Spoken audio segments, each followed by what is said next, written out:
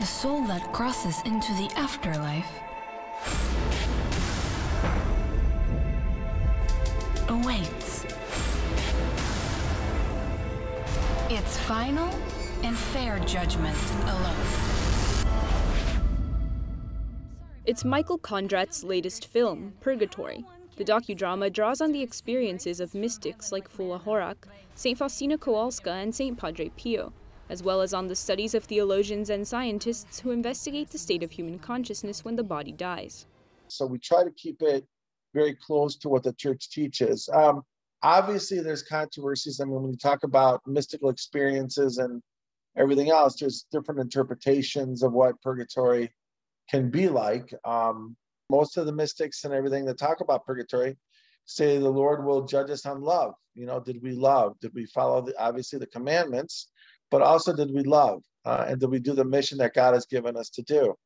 Delgado says the film is for anyone curious about what happens to the human soul after death, especially, he says, at a time when global crises like the COVID-19 pandemic have given us a heightened sense of our mortality. I would just really encourage people, I mean, again, to think about two things. One is that this is not permanent. Our state in life is not permanent as we see it. And to think about the afterlife, to really prepare ourselves, especially now with what's going on in the world, to think about the afterlife. And this film, Purgatory, will help that.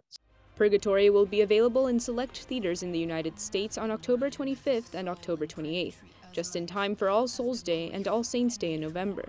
It's a glimpse into eternity, to give viewers something a little more long-term to worry about than life on Earth.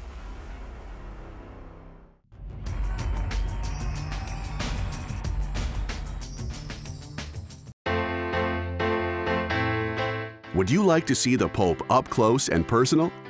Download the Rome Reports app right now on your phone. There are versions available for both iPhone and Android, in Spanish and English. You will receive the best images of Pope Francis every day right to your cell phone, including his daily homily, his trips around the world, his meetings with global leaders, his acts of mercy to the needy. All this in a short and direct format, brief videos of 1 to 2 minutes, so you can watch wherever you are.